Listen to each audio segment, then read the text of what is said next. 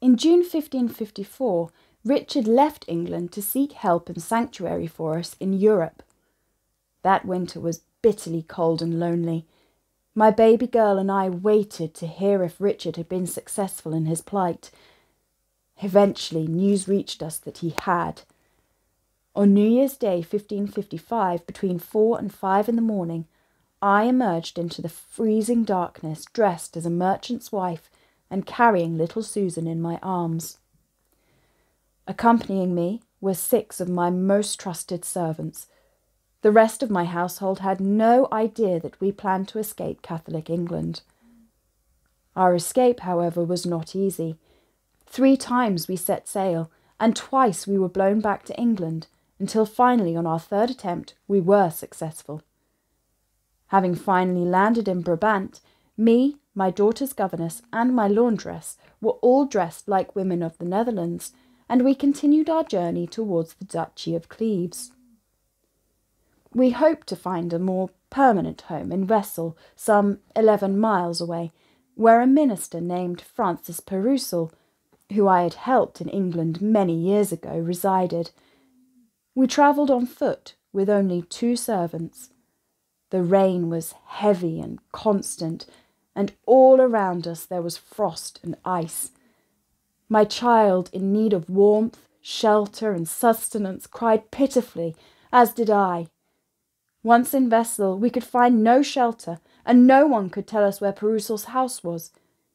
We continued searching for many hours, until finally, as luck would have it, Richard knocked on one door, and Francis Perusel answered it.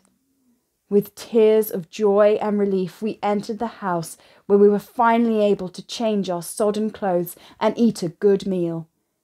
In a few days, we obtained permission to settle in the town, and rented a very fair house. It was here I was able to tell my husband that I was pregnant once more. The birth of our son on the 14th of October was a joyful occasion, but mixed with sadness, as we learnt of more burnings of Protestants in England, including the execution of my old friend and chaplain, Hugh Latimer. Whilst in exile, we were forced to move from place to place to keep our whereabouts unknown. The Queen's ambassadors visited Europe regularly, and we received several letters demanding our immediate return to England. From Wesel, we moved to Weinheim.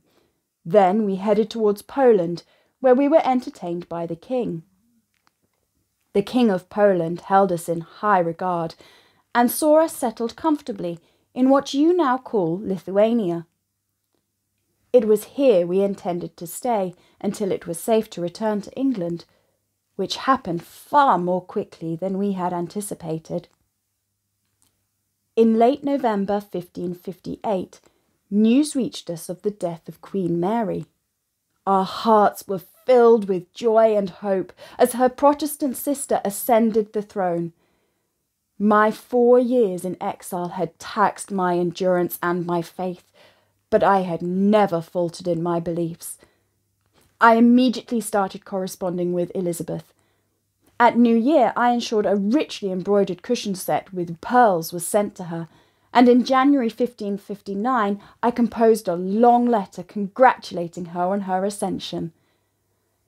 If I could have left for England immediately, I would have done. But my husband and I had assumed responsibilities in the Polish lands, and we could not abandon our benefactors.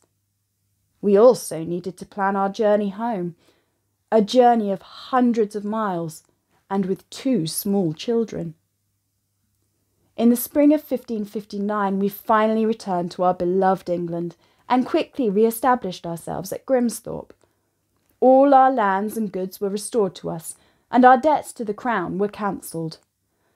I cannot express how much joy and relief I felt as we settled back into our country and home in the company of around 100 servants. I had hoped my twilight years would be peaceful, but alas, this was not meant to be. My stepdaughter and childhood friend Frances Grey died in late 1559. Her eldest surviving daughter, Katherine, who served in the Queen's privy chamber, married in secret, and were sent to the Tower of London. Then the young lovers were sent to separate aristocratic houses, never to see each other again. A few years later, in 1565, I learned that her younger sister Mary had also contracted a secret marriage. Once again the lovers were separated. Her husband was sent to Fleet Prison, whilst Mary was sent to live with me for almost 2 years. And once again I was not given any help in providing for her. Indeed, my own son Peregrine's choice of wife alarmed me. Having been briefly linked with Bess of Hardwicke's daughter, Elizabeth Cavendish, it was arranged that Peregrine should wed Mary de Vere, the Earl of Oxford's sister. I knew too much about the Earl of Oxford's dealings to be pleased with the match, and Oxford disliked us just as much. However, the Queen gave her consent, and we were obliged to accept her decision. After their marriage, they moved into Grimsthorpe, whilst Richard and I took a house in Hampstead. Peregrine's marriage was an unhappy one. The young couple began to drink heavily, and I had to watch as Grimsthorpe was neglected. There were, of course, some joyful moments in those last few years too. Richard and I were always regarded highly by those around us. We often visited other noble families and were frequently invited to participate in christenings and weddings. Richard settled back into the life of a country gentleman and was elected one of 2 members of Parliament for Lincolnshire. He sat in the Commons for 4 years. In late 1570, our daughter Susan married Reginald Grey, heir to the Earldom of Kent, and the man of her choice. During the last years of my life, I established godly households at my principal residences in London and Lincolnshire. I appointed reformers as my chaplains, employed Protestant ministers as preachers, bought Bibles and other devotional literature for my dependents, offered financial help to those who shared my beliefs, and used my influence to promote the Protestant faith. My life was long, and although it was peppered with danger and sadness, I must always remember how lucky I was. I survived a fever, smallpox, and the births of 4 children, including 3 sons. I was married to the best friend of a king, a man who respected and admired me, and after his death I was able to marry again for love. I entertained the King of England in his darkest hour, served 5 of his queens, and lived to tell their tales. I survived the persecution of Protestants under Queen Mary, exile, and raised 2 healthy children. However, no one can live forever, and eventually on the 19th of September 1580, I died. After I died, I was remembered in literature.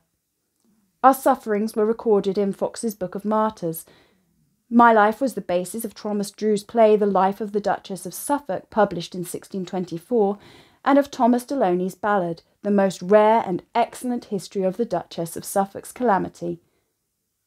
I would, if I may, like to end my story with Deloney's concluding stanza. For when Queen Mary was deceased, the Duchess home returned again, who was by sorrow quite released, by Queen Elizabeth's happy reign, whose godly life and piety we may praise continually.